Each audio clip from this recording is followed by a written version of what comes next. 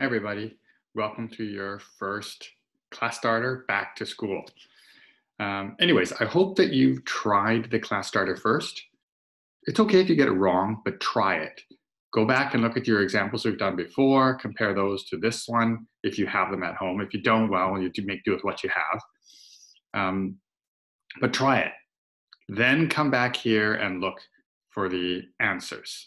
All right, I'm going to explain the answers now. So if you haven't already tried it, turn the video off, go try it, and then come back.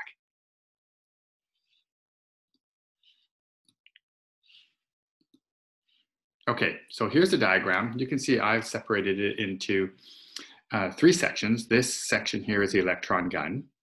And in the electron gun, we speed up electrons horizontally across the CRT. So we accelerate electrons.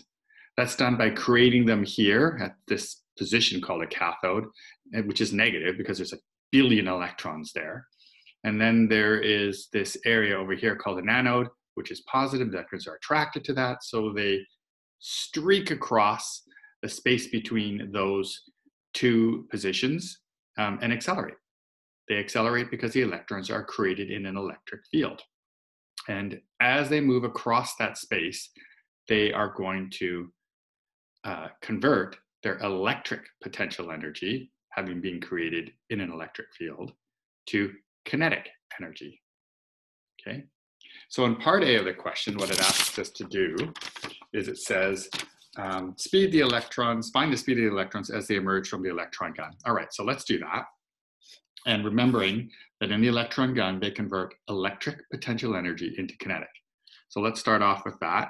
The kinetic energy here. Oops, let's get a colored pen.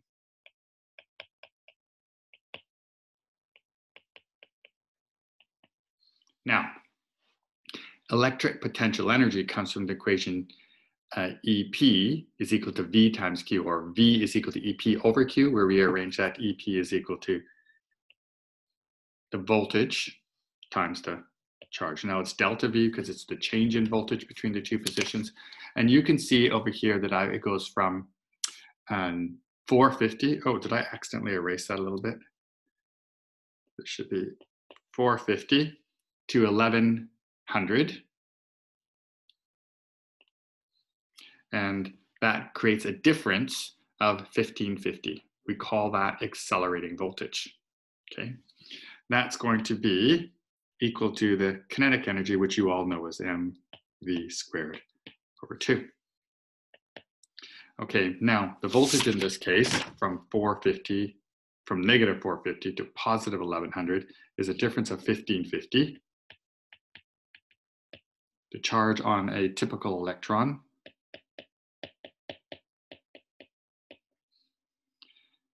the mass on a typical electron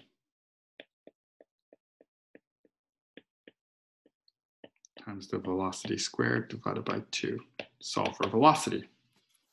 Now, if we solve for velocity, hopefully I haven't made any mistakes. We all know that that's possible, and I don't have any of you here to correct my mistakes, so hopefully I haven't made any. I run that through my calculator, and I get 2.333 times 10 to the 7. That's meters per second. So that's how fast the electrons are going when they're here, when they emerge through the little hole in this anode onto this side of the CRT. They have 2.3 times 10 to the 7 meters per second, okay? That's how fast they're going horizontally. Now, the electrons then fly into the space between these two electric plates. One's positive, one's negative. And we can change which one is positive, which one's negative, depending on which way we want to deflect the electrons. That's why they're called deflecting plates. And that's why the voltage difference between these two plates is called a deflecting voltage. So the deflecting voltage here is 600. How that's distributed, we don't actually know. Doesn't tell us in the question. It just says that they have a difference of 600. It could be positive 100 on the top, negative 500 on the bottom. That would be a difference of 600. Any two numbers that create a difference of 600 would do, okay? Now, in this case, it's positive on the top, so this electron beam will be attracted to that, which is going to cause the beam to change its direction. It's going to deflect. or alter the path of the beam of electrons. It's going to pull it upwards. And so the electron beam turns slightly upwards. It accelerates upwards for the time it spends between the plates. Now, part B of the question, it says, find the electric field strength between the vertical deflecting plates. Okay, here's the vertical deflecting plates. We can find the electric field strength there by using the equation for deflecting plates, an equation that's specific for plates. It's used in no other place. So B, and that equation is, of course, E, electric field strength is equal to the voltage between the plates divided by the distance separating the plates. Okay, well, the voltage between the two plates, we've said many times, is 600. Now, as for distance, there are two distances with respect to plates. There's this distance, or distance across the plates, that's 4.2 centimeters, and there's this distance, which is 1.2 centimeters, or distance between the plates. That's the one we want, and it's in centimeters there, so it's got to be in meters, 0.12. Oh, is that right? No, it's not. Let's try that again. 0.012. How about that? Okay. Now, run that calculation, 600 divided by 0.012, and I get a 50,000 volt per meter electric field strength.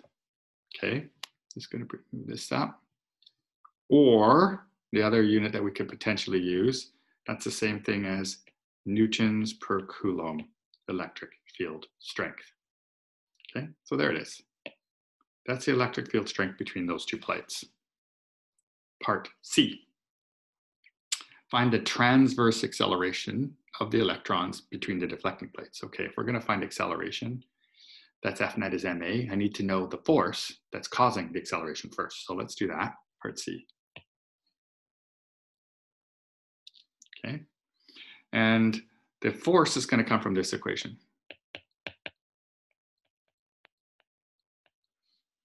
Electric field strength is equal to force over charge.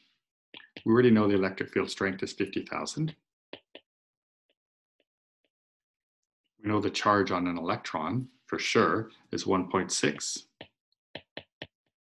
Negative 19, find the force. All right, pull out the calculator again, run that calculation. And I get, unless I'm mistaken again, 8 times 10 to the negative 15 newtons as my force acting on the electrons between these two plates here. Okay. Now, once I know that force, I should be able to fairly easily calculate the acceleration using this equation.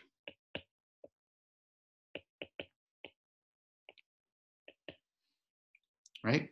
Now, that is my net force because it's the only force. There's no forces opposing the upward motion of those electrons.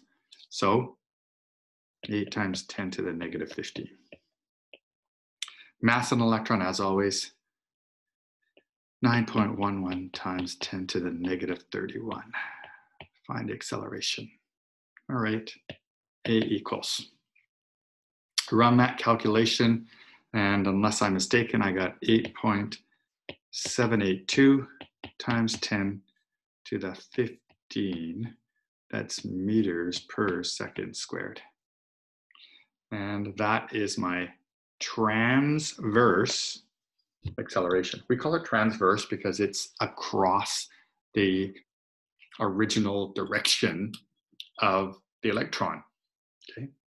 Now, part D, what does it say? The plate deflection on the electron. That's the plate deflection of the electron beam. Okay, so let's find the plate deflection of the electron beam first. I'm going to create some more space for myself to do this. And this will be BC, this is D. Oh, let's go farther over actually.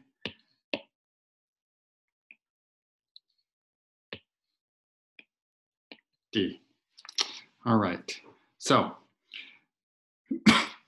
excuse me. First thing we need to do is find the distance that the electron is going to move upwards. Okay, so that distance is given by this equation.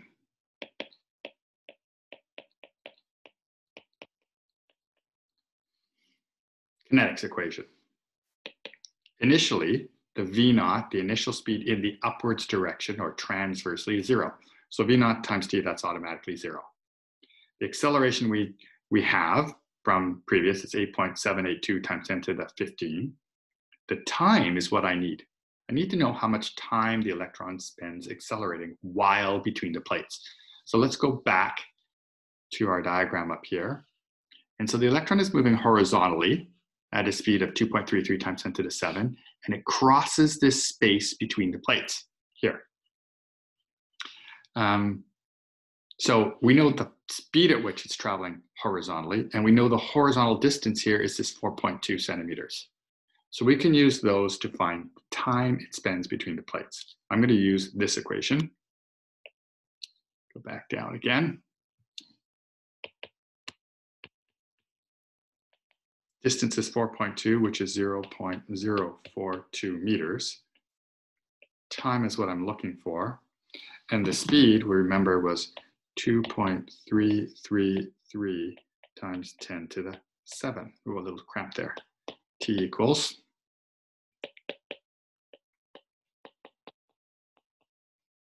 1.8 billionths of a second. Billionths of a second. Really fast, because the electron's moving really fast. So now we're going to put that in here as our time. So acceleration was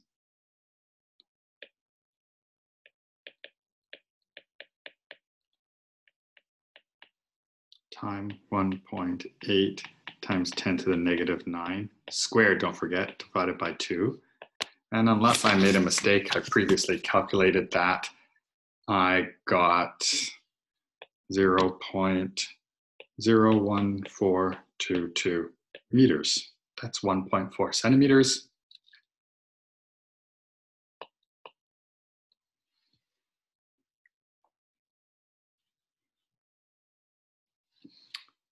And that's at the plates. So most likely our next question is probably going to be, what's the deflection at the screen? All right, so let's see if we can make some space for that. E. Find the screen deflection. Yep, find the screen deflection. Okay, so screen deflection then. This is a little tricky. This works on a triangle. Okay, so I'm going to draw that triangle just briefly, just very simply. This is the screen here, and this is the plates here. Okay, so this deflection here, little d, I've already calculated. It's the 0.144 or 1422. And this distance here and this distance here is known. Look at the diagram. The plate length here, plates run essentially here and here. This is obviously not to scale. And it's always half the plate length that gives you this distance here. Okay, so that gives you this distance here, half the plate length. So since the plates are 4.2 centimeters, this has got to be 2.1 centimeters. And then from the end of the plates to the screen is an additional 16.8 centimeters.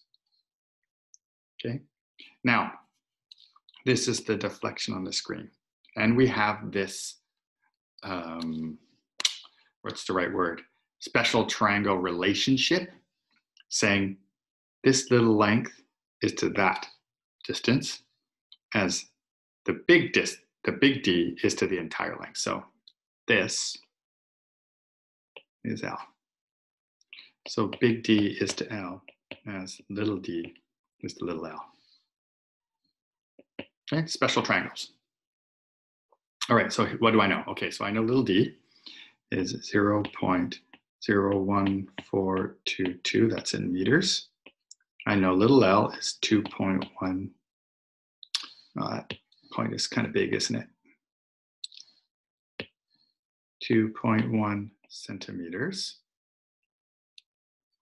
Big D is what I'm looking for, screen deflection. And big L is going to be 2.1 plus the 16.8. That's 18.9. Cross multiply and solve for big D. I get 0.128880 meters. Notice on the top here, these are in meters and the bottoms are in centimeters. It doesn't matter as long as the L's are the same units and the D's are the same units. Okay. All right, so that's my deflection on the screen. Okay. Oh, there's another question asked. If the accelerating voltage were changed to 1000 and deflecting to 900, what new screen deflection results? Oh, that's a big mess. Do you want to start this whole process over and run the whole equation again? You could. There is, of course, an easier way, right? Isn't there always? So let's figure out what that easier way. If you remember, there is this thing called a CRT constant. It comes from this equation. Deflection is equal to the CRT constant, deflecting voltage over accelerating voltage. Now, this is an equation that you're normally provided. You'd have to memorize it if you're going to use it. So the constant is unique to every CRT. Here's what I know. The deflection was 0.1280 when the accelerating voltage was 1550 and the accelerating and the deflecting voltage was 600. Solve for K. Okay, run K, I got 0.3307. Doesn't have units or anything like that, it's just a value. Now, that CRT will always have that K value. It won't change. So let's use that K with the new deflecting and new accelerating. So VD over VA, the new K is 0.3307. The new deflecting, according to the question, is 900. And the new accelerating, 1000. Run that math and I get 29.76 centimeters of deflection with those new values. That's in meters.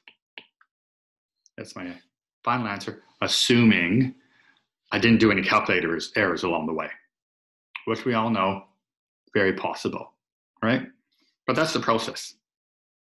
Okay, now I'm going to give you a quiz in a couple of days with a question just like this. You follow just the same process. It's an open book quiz, and then I'll be instructing you how to send me a photo of your answer. Okay, all right. So that is the class starter review of what we did before this extra long holiday you got started. And now you should turn your attention to the lesson, which is new material. Okay.